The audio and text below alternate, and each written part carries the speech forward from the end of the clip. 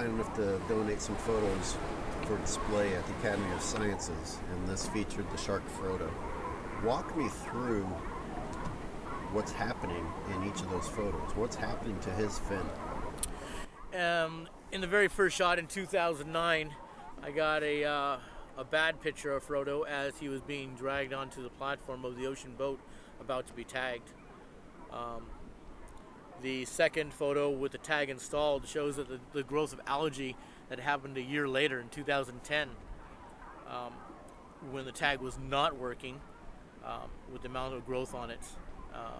When I showed the picture to Michael Dolmeyer, he looked at it, inspected the picture, and thought that it was a result of the tag being fouled, leaving the battery to be on, which is why the tag failed.